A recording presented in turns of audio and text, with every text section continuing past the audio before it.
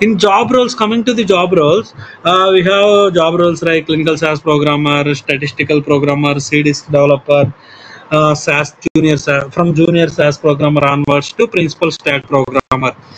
Job roles having different job roles based on the company.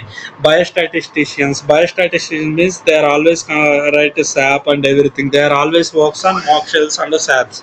SAS program means we always do programming for the SDTM, ADAM and TLF. And also some companies they are called as CDISC developers. Coming to the salaries and job trends in India, US, UK, Japan, Canada, all these countries working on statistical programming like clinical SAS programming. We have different job roles in India. Coming to the salaries like for freshers, they will get minimum 4 lakhs to 8 lakhs, depends on companies. Once we are getting the particular years of experience, we will get more than 10 lakhs also. As a fresher, we people can get nearly 4 lakhs. 4 lakhs is the basic pay for the fresher. Once you are getting the proper experience, you will get up to 12 lakhs, 13 lakhs, 20 lakhs.